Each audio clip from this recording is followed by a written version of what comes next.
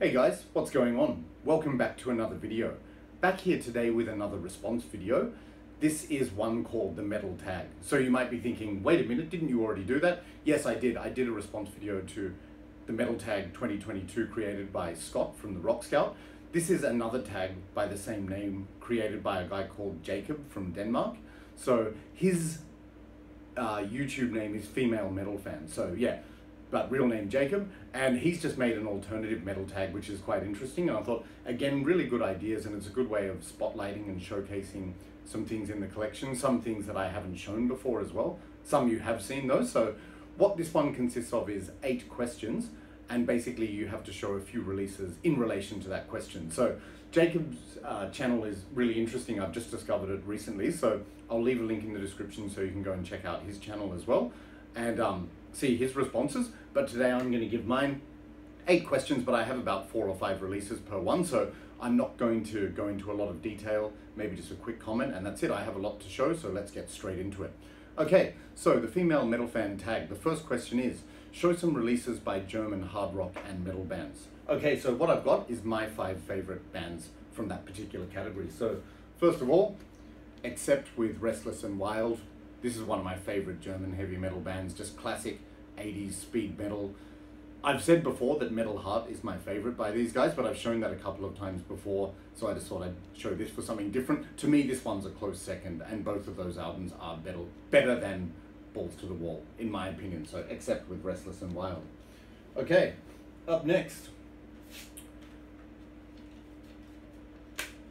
Halloween with Keeper of the Seven Keys Part 1. So if you watched my terrible albums video, my response video, you'll notice that I included Keeper of the Seven Keys Part 2 in that, and I got absolutely slammed for it by some people, and I do understand because a lot of people love that album. For me, it just didn't click, but this is just an absolute classic from beginning to end. Just great traditional German heavy metal, a little bit like Iron Maiden on speed, but a distinctly Germanic atmosphere. I love this. So yeah, Halloween, Keeper of the Seven Keys Part 1. Okay, so up next, another great band to show. This is Running Wild with Under Jolly Roger. So again, classic German heavy metal, raw and aggressive, always stuck to its roots, and some people have labeled it power metal, but really it's just traditional heavy metal with a pirate theme. But this is just such a fantastic album. It also crosses over traditional heavy metal with thrash metal, and it's quite heavy. I think it influenced a lot of thrash bands like Metallica to a degree, but yeah, great band anyway. Running Wild with Under Jolly Roger. All right, okay, and up next, another CD. This is Accept related, Udo with Steel Factory. So Udo Dirkschneider, of course, the original lead vocalist of Accept, and then after he left the band, he branched out and made his own solo project. This one came out in 2015. I've spoken about it before. Absolutely classic, brilliant from beginning to end. If you like Accept, especially the old school stuff with Udo, you'll love this as well. Just love it. So Udo with Steel Factory. All right, and the last German hard rock heavy metal band I'm going to show is definitely a classic one. So of course, Scorpions with Worldwide Live. So Scorpions are in my top 3 bands of all time, believe it or not. Just really like the appeal of their sound, particularly the 70s and 80s songs, and yeah, they're just one of my top bands of all time. So this one, Worldwide Live, it's really good for me because it's got a lot of famous songs from the 70s and 80s, early 80s, so it's like just brilliant. So double live album, so Scorpions, awesome stuff. Okay, so moving on to the next question in the thread then. So number 2, show some Danish hard rock and heavy metal bands. So I don't own a lot, but I'll show you what I've got. So first of all, here is Denial of God with the Hallow Mass. So I have spoken about this band before as well. Denial of God are a sort of a black metal band from Denmark, but they call themselves black horror metal. So a lot of the lyrics are inspired by horror films and the supernatural and the ethereal, and it blends heavy metal with this sort of like melodic tinge of traditional heavy metal, and I really like this album. It's just fantastic. So Denial of God with the Hallow Mass. Okay, so talking about Danish bands, I know this is very cliched, how could I not show this, but this is King Diamond with Them. So I think when people think of Danish heavy metal, they always think of King Diamond and Merciful Fate. So like everyone else, I've included this. yeah, this is a great theatrical dark album. I don't need to say much about this, but yeah, if you ask me which I prefer between King Diamond and Merciful Fate, I think Merciful Fate overall, but this album is definitely awesome, so King Diamond with them. Of course, King Diamond being the lead vocalist and the conceptual brains behind Merciful Fate, like this is his solo project. Okay, and on the topic of Merciful Fate, here we have the best of Merciful Fate. So I got this at a local market. I'll just show you this. There's the King there with a personal message to fans, really cool. This compilation is just awesome. It's like a greatest hits, all of the classic songs like Nuns Have No Fun, Curse of the Pharaohs, Black Funeral, Satan's Fall, Desecration of Souls, Gypsy, Burning the Cross. Yeah, awesome. So from beginning to end, this is brilliant. Now, speaking of which, my favorite Merciful Fate album is probably Don't Break the Oath, and I don't own that one. But when I saw Marty, he showed his vinyl version in this thread, and I was really jealous of that. I'd love to get a copy of that, because that's my favorite Merciful Fate album. Just on that note, here's another one I own. This is 9, a kind of unknown one for Merciful Fate. It's not as good as the early stuff, but I still enjoy it, especially that song, what is it, Sold My Soul. Yeah, that's great. So sort of a darker album from Merciful Fate. So they're my Danish hard rock and heavy metal bands. Okay, coming up to question number 3. Show some female fronted bands. I don't own a lot, so I'll just show you everything that I've got. Okay, first of all, Astarte with Doom Dark Years.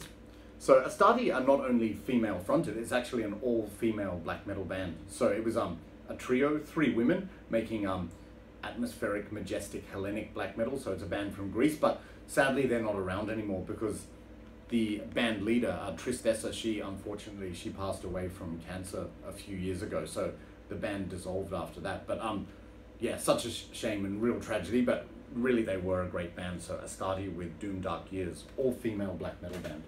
Okay, so going to another female fronted band. This isn't a band as such, but it is, you know, female fronted, female consisting entity. This is Aghast with Hexerei und Zwielicht der Finsternis. So I've spoken about this on this channel as well. This is really dark and eerie, dark ambient occult music made by 2 witches. Well, they, you know, present themselves as witches. They go by the names of Nacht und Nebel. So like one's Norwegian and one's German. And again, sadly, one of the members of this project, she passed away recently in that dreadful terrorist attack in Norway when that fundamentalist went around with a bow and arrow, like randomly killing 5 people. So Nebel, one of the members of this group, she was like just sadly one of those 5 victims. Like so tragic that those 5 people were killed in such a senseless event. I don't understand it, but you know, her music will live on through this release. So if you like dark ambient occult, or you've never heard of that, check it out. Aghast with Hexerei und Zwielicht der Finsternis. Okay, which means witchery or sorcery in the twilight of darkness. Okay, and just a moment. Okay, up next, another female fronted band, which I've spoken about. This is Guano Apes with Proud Like a God. So Guano Apes are or were a kind of like new metal / alternative metal band from Germany, and the way I found out about this band was with the main single from this album, Open Your Eyes. Absolutely brilliant song. So it's not purist new metal, like it really does cross over with alternative metal. There's a lot of atmosphere, but just really great stuff, great songs. And the lead vocalist, her name is Sandra Nasic. She's Croatian, but she's got such a powerful voice. In fact, the first time I heard this, it sounded quite manly. She's got a really husky voice, but she also has that sweet side to her voice as well. But like, so many great songs on this album. Like, I'm never deterred by like labels or boundaries. This isn't the kind of stuff I normally listen to, but it was just because of the atmosphere of their music and her vocals. I really like this. So Guano Apes with Proud Like a God. Okay, and coming up to the last female fronted band I'm going to show. This is Nakabide with Lots of Eyes.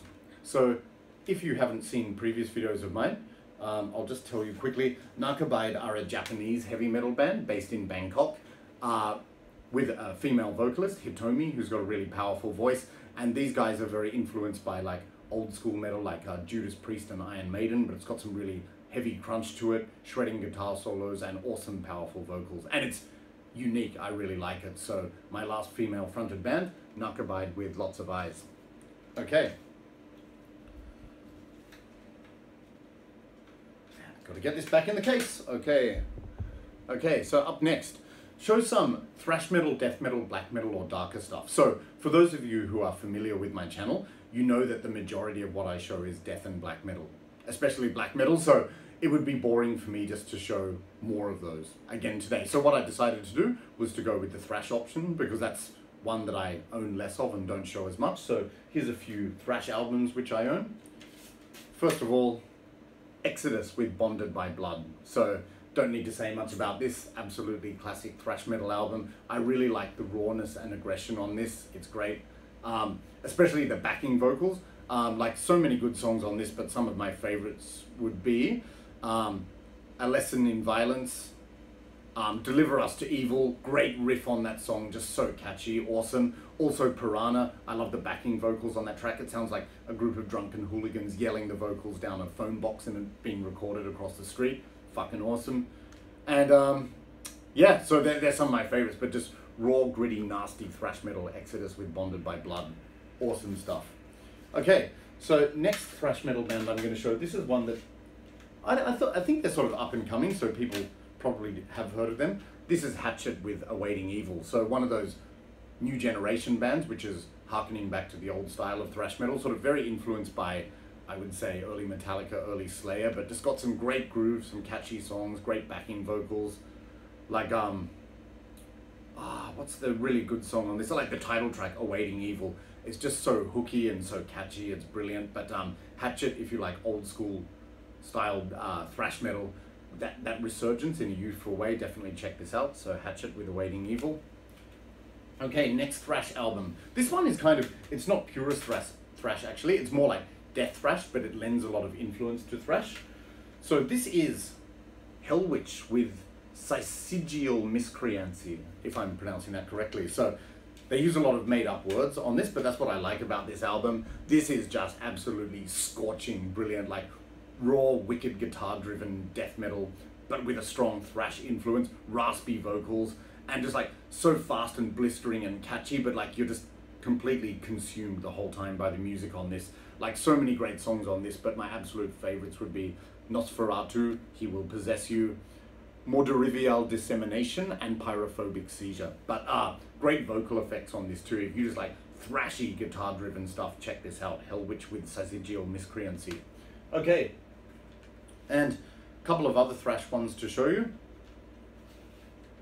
Okay, this is up next is a band that everyone knows. This is Creator with Phantom Antichrist. So this album has a lot of nostalgic value to me because I bought it when I first moved overseas about like 9 years ago. So it was one of the first albums I ever heard when living over here. What I like about it is it's definitely thrash metal, but also it crosses over with sort of like a melodic heavy metal, and you know what a lot of melodic death metal bands are doing as well. But just really catchy songs, more anthemic than the past. I just think they're improving as songwriters, and I really like this. I also saw the tour for this album in Thailand, which was great. So Creator with Phantom Antichrist.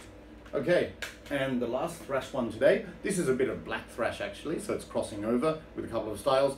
One of my favorite albums of all time, this is Nocturnal Breed with Aggressor.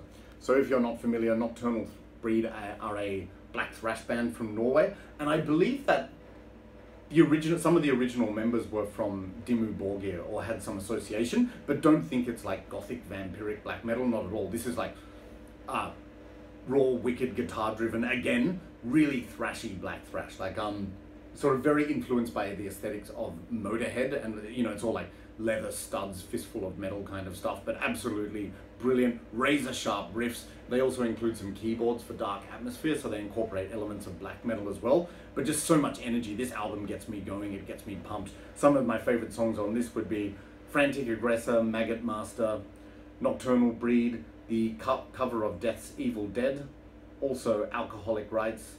Yeah, awesome stuff. So Nocturnal Breed with Aggressor.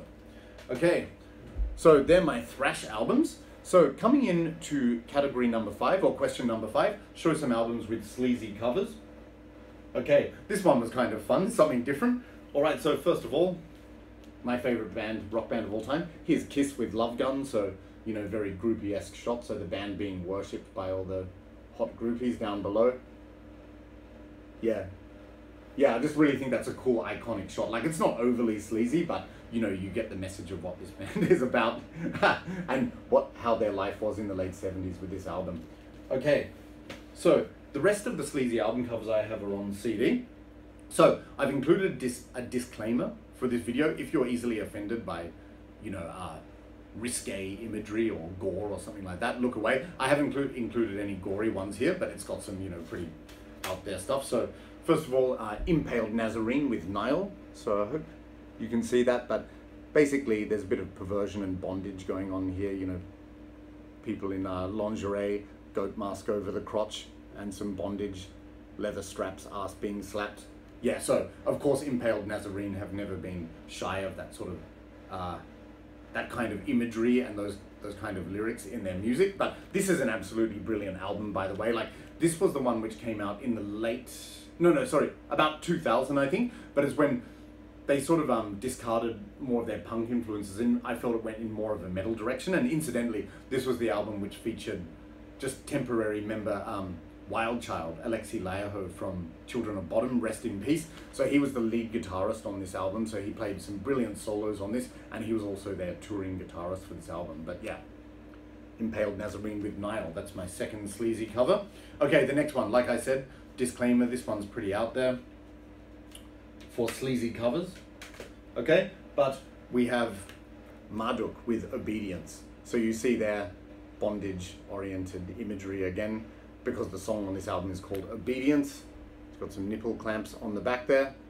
Yeah, so this is the single EP. I bought it in 2000. The song Obedience was on the album Le Grand Dance Macabre. It also includes a different version of Funeral Bitch, which is a much better version, I agree. Like, the drumming and the bass sound is so thick, and the drumming from Frederick Anderson is fucking thunderous, crushing. So great cover of, great version of Funeral Bitch on this, and they also do a cover of Into the Crypts of Rays. But yeah, that's pretty sleazy, Marduk with Obedience.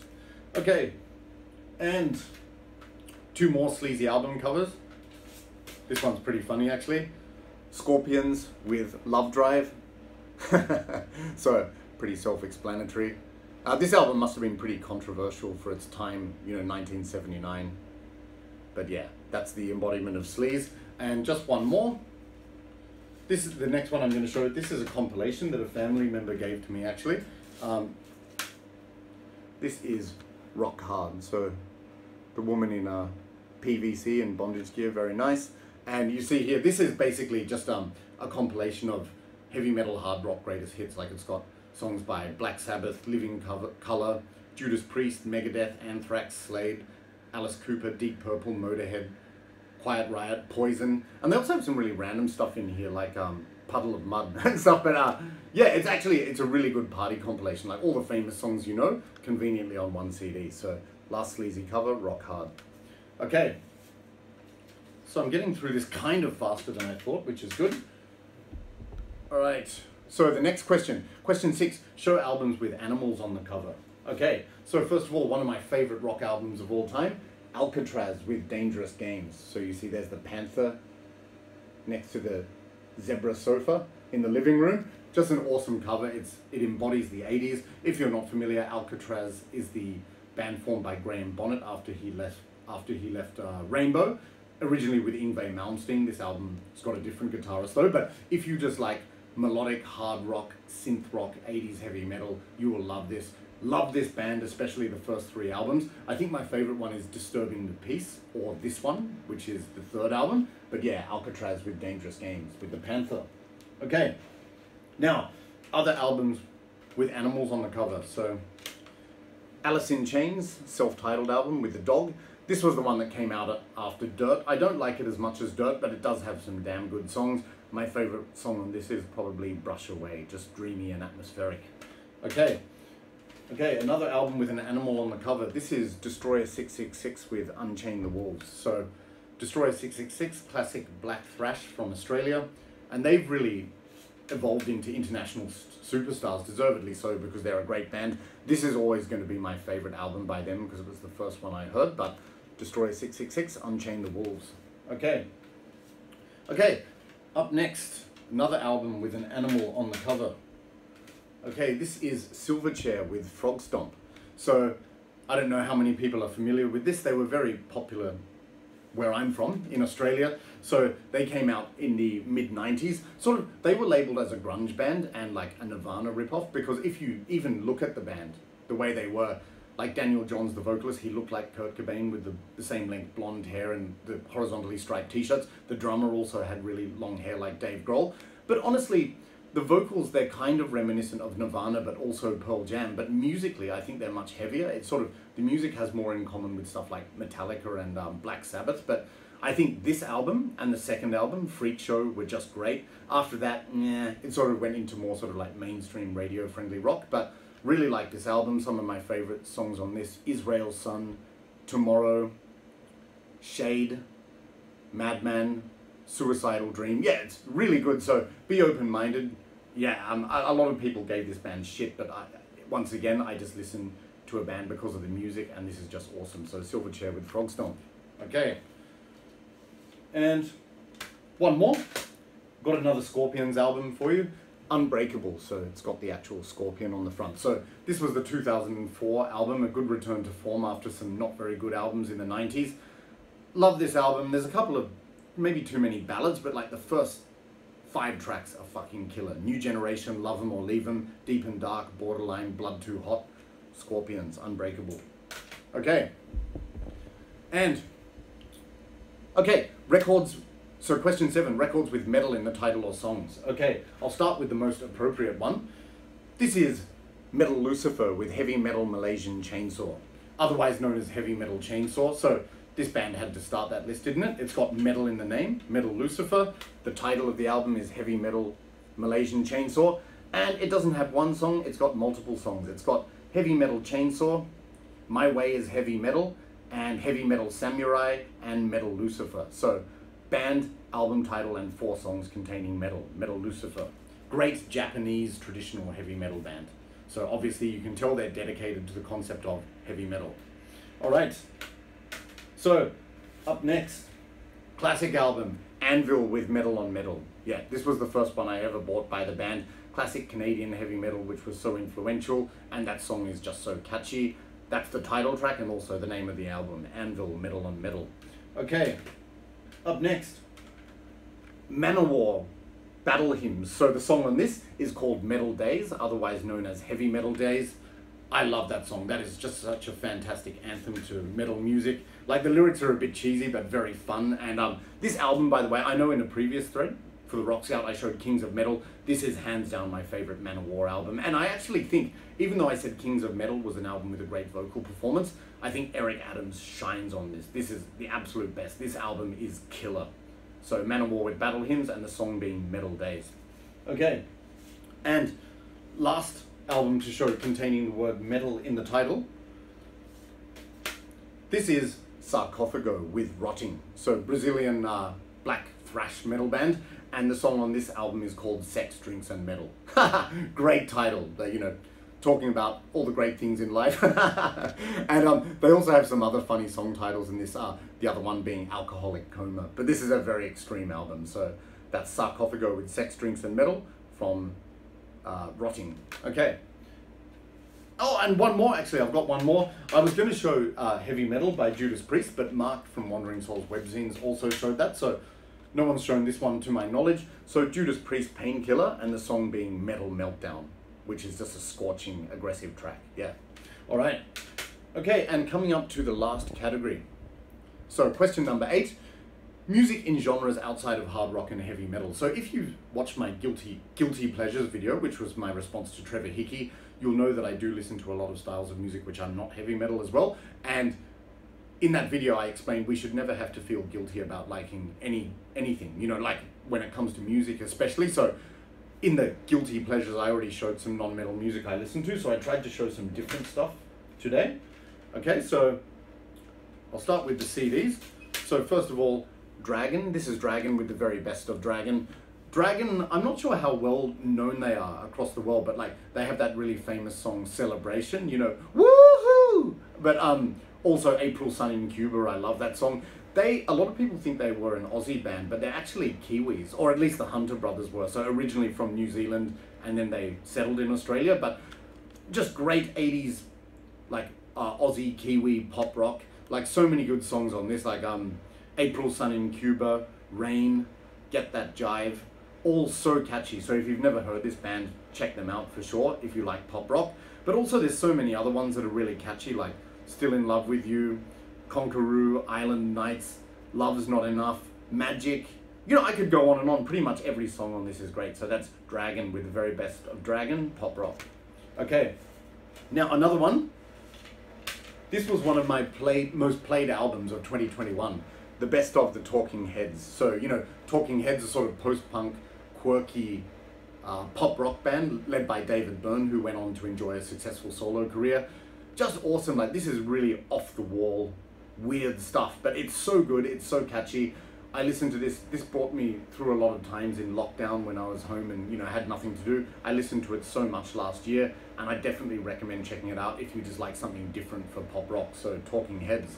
Okay, also just 3 records to show for non-metal related music. First of all, Mick Jagger, She's the Boss. So everyone knows Mick Jagger, the vocalist of Rolling Stones, but his solo albums from the 80s, there was this one and Primitive Cool, they're more rock oriented rather than bluesy like the Rolling Stones, but again, it's got a very 80s sound. I have an affinity to that, and I just love this album. I listened to this, I got it in September 2020, I've heard it so many times, just awesome. I really, really like it. Very catchy pop rock, like some of my favorite songs on this: Lonely at the Top, Half a Loaf, Running Out of Luck, Hard Woman, such a great ballad. Oh, Hard Woman, I sing my heart out to that song.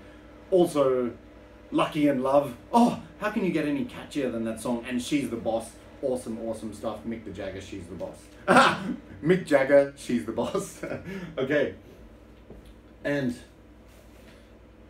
another one, another non-metal album. This is Lemonheads with Creator. So I've spoken about this band. They went on to become an indie alternative band, but in the beginning they were sort of melodic punk rock, sort of gritty pop punk. And when I say pop punk, I don't mean that like sort of whiny, Simple Plan stuff, but just really good atmospheric punk music. So this is sort of when they were punk but branching off into alternative music as well. But really love this band. Not many people talk about them, but I've always liked them and I still do. Lemonheads with Creator.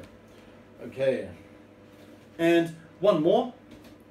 This is Steely Dan with Asia. So Steely Dan, of course, like progressive pop rock band which incorporate elements of jazz and R&B, like old good R&B, not the modern day crap, but just really atmospheric, emotive music.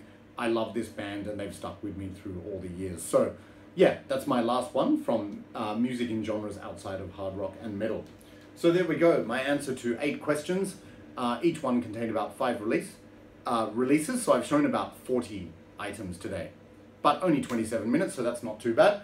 I really enjoyed doing this, and hopefully it's given you an idea of what you can come to expect later on. But Jacob, thanks a lot for the idea. I really enjoyed doing this, and I think it was a really great idea for a tag. So thanks very much for coming up with it. I hope you enjoyed it too, and everyone else, I'll be back soon with another video. Not sure when, not sure what I'm doing, but it'll be a surprise.